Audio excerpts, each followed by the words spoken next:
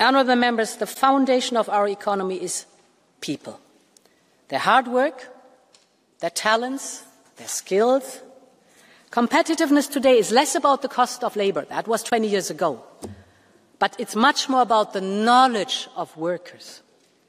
And this is where we can outmatch our competitors.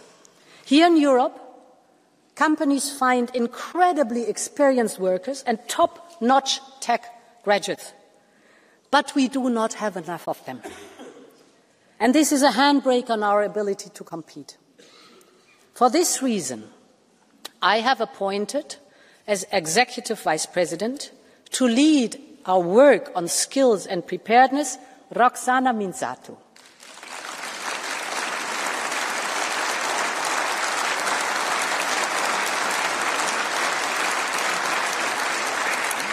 She will ensure that we put people first, because productivity depends on good working conditions, on earning a fair wage, on a good work-life balance, on finding a nursery for your kids and good care for your elderly parents, and on having access to decent and affordable homes.